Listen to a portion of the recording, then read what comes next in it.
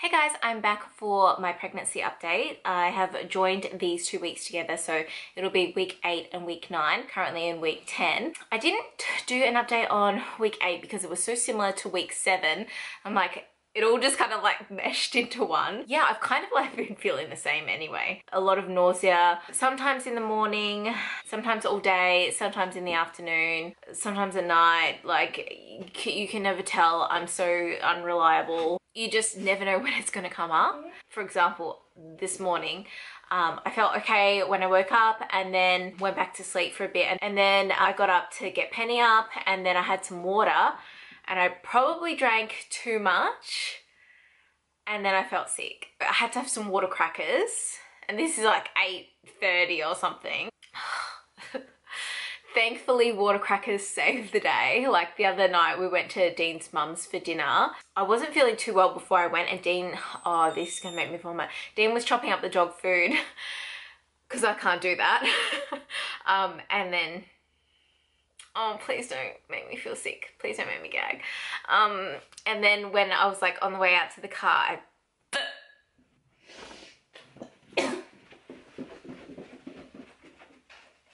I can't even talk about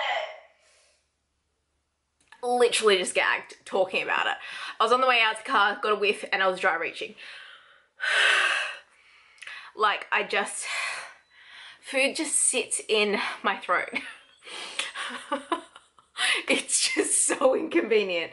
Then when I was at Dean's mum's, I was sitting there and like dinner was cooking, which is a big thing. I think I mentioned that before. We can't cook because the smells just like I can't deal with. They make me feel so sick. So dinner was cooking and she had a candle going and I don't know if it was that or if it was the fact that I nearly threw up before or that I hadn't eaten in a while, but I felt like I was gonna vomit and I was just like, sorry, but do you have any water crackers? She found me some. And I had a few and she got me a can of Coke and between that, thankfully, it went away. It's just crazy.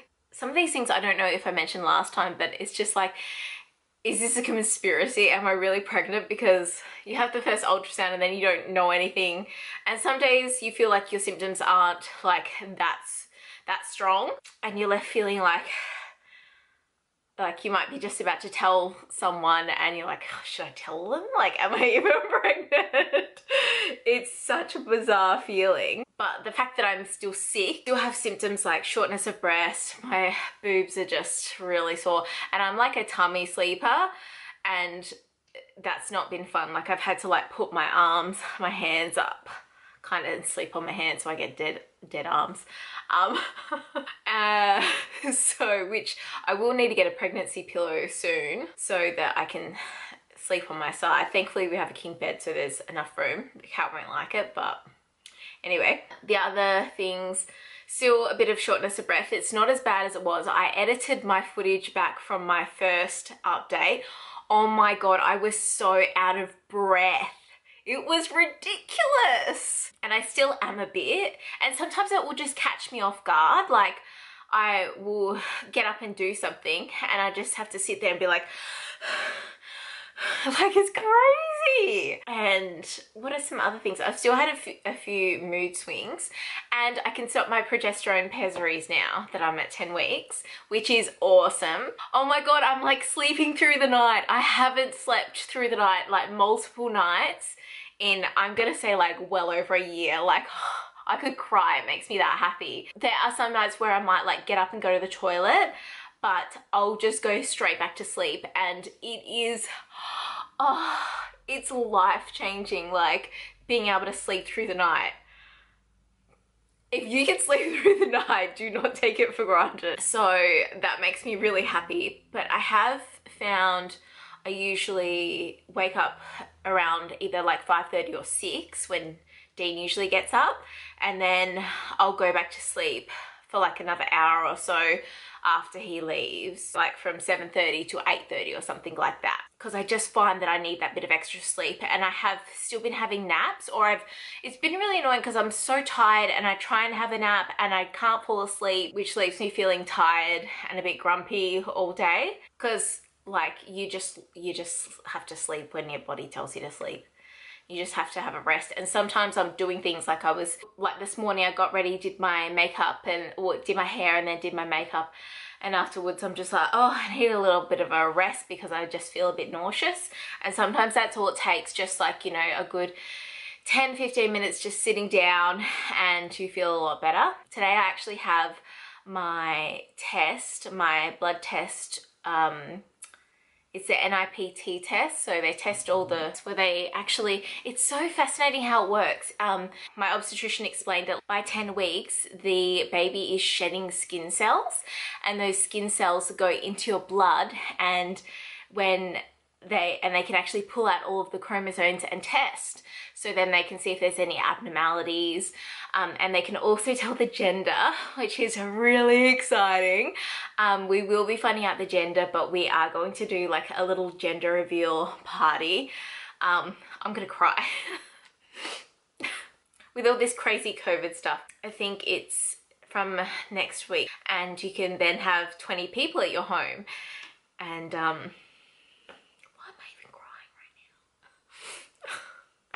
this has got me as well, crying. That's a whole nother symptom. Just, you know, I cried in my last video too. I think just because, you know, I'm just so... Can I get through this, like, without any more interruptions? Far out. Originally, you were only allowed to have 5 people at your house, and now they're extending it to 20 people. And we were just going to have our parents. And, you know, that would be fine as well if we had our parents. But now we have actually told a few more people that we are pregnant, and they are just over the moon for us. Like, on the weekend we made people cry. Like, it was, you know, you don't realize, because we've kind of moved past the excitement shock. Like, yeah, we're still excited, but like when you tell people, like, they're just so happy for us. Oh my god, stop. These are happy tears, by the way. I'm not sad at all. It just makes me so happy that we can do like a little gender reveal, but it will more so just be like a celebration of the fact that it's happened for us, because, you know, it might not have. And we waited so long. And I think that's why everyone's just so over the moon for us. The fact that it's finally happened, and, you know, they're excited for us to be a mum and a dad. And yeah, I'm just so, like, excited. Stop it! Why am I doing this? Anyway, so, you know, like, once we get those results back and everything, I'm gonna ask them to obviously put the gender in an envelope and come and pick it up, and my friend's gonna order the right coloured poppers online for me. And then, like, I've been planning balloons, and I'm just so excited that we'll be able to have like a little get together with like our closest friends and our family, people that have really been there for us and, you know, helped us make it through this really rough time, and, you know, have been cheering us on for it to finally happen. Yeah, it's just makes me so happy that I will be able to share that with these people, you know, just like celebrate it. I know it seems so silly, and I know like so many people are just like, oh, gender reveals are so silly, but like when you've waited this long, it's a big deal. And it won't matter like what gender the baby is, like, at all. It's just like something else to celebrate. It'll also, you know, be a bonding thing, like knowing the gender. A lot of people say that it helps them bond with their, you know, unborn baby. Wow, I just had a massive cry. I wonder if I'll be able to get through one of these without crying. I just watched someone else's update, and I don't think that she's cried in any of them. So yeah. Hello? That was just Dean's mum calling to say that she bought a car seat and it was on sale. She is just so excited, like ridiculously excited. So we've got Dean's grandma and Dean's sister going around to Dean's mum's place today, and we're going to tell them today. I didn't realise that Dean's grandma was going because we were going to go to hers on Sunday and tell her. But yeah, I feel more confident that we've waited to tell people as well. Like, of course, we wanted to shout it from the rooftops as soon as we found out, but it was nice to just hold on to that little secret just between us. But now we've pretty much told everyone that we need to. I just need to take a photo to send my sister because she lives in Adelaide. Yeah, and then I've got a friend that I want to tell on the weekend. She lives in Melbourne, so we'll just, and she's moved to a new place, so I'm like, oh, we'll just, you know, wanting to come and check out the new place. And she's like a mad Friends fan. So I'm gonna do the wine bottle thing again, but I saw like a Friends idea that says the one when your friend is pregnant, but I'll just say the one where Crystal is pregnant, and like do it in Friends font and with the little colored things. I think she'll really like that. I'll be like, here's a housewarming present. Really, it is really exciting telling people. And I went and told my friend the other day, and I was at her house, and I was there for probably like 20 minutes, half an hour, and she's like, oh yes, we're finally like sitting down somewhere. She's like, so how have you been going? And I'm like, well, I've been having a lot of morning sickness because I'm pregnant. And she's like, what? Why didn't you tell me when you first came in? I'm like, I don't know, like it's hard to say.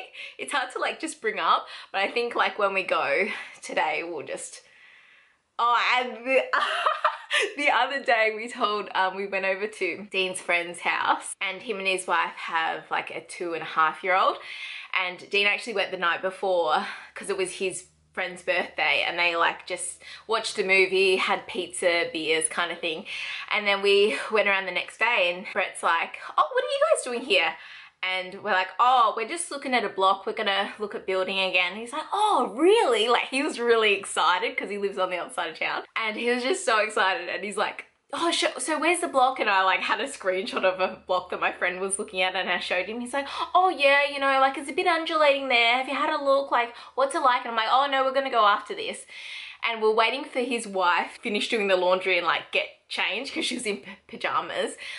And then she came out, and he was like, oh, Pete, they're gonna buy a block. Dean's like, we're not buying a block, mate.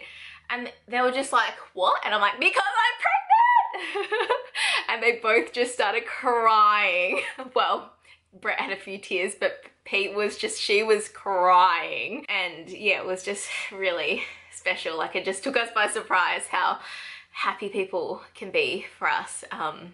But yeah, like it was funny how we had to make up the story until like, because we wanted to tell them together in the same room. And yeah, it was really, really cute.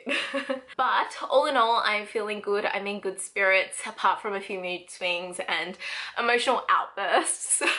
Yeah, very excited to find out the gender in a couple of weeks. Yeah, celebrate and then eventually tell the world. I don't know when we'll announce, like, you know, I don't have Facebook, so I'll put obviously it on my Instagram, and I've got videos ready to come out, which is exciting. Although I think I wanted to just like play with some music.